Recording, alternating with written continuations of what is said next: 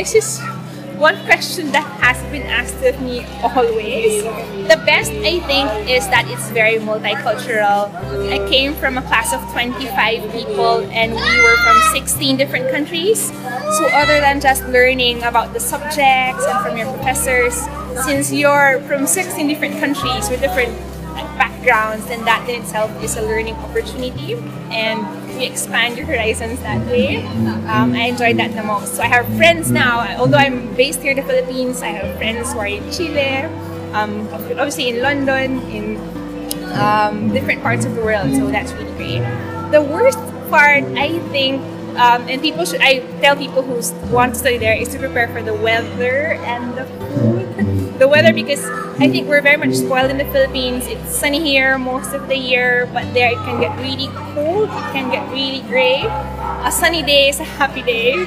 It's kind of rare.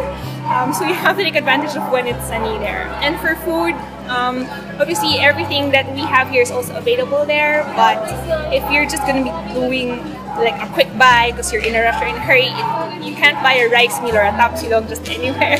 You have to prepare that yourself. What's ready available are sandwiches, obviously. But yeah, it's an adjustment that I had to do it.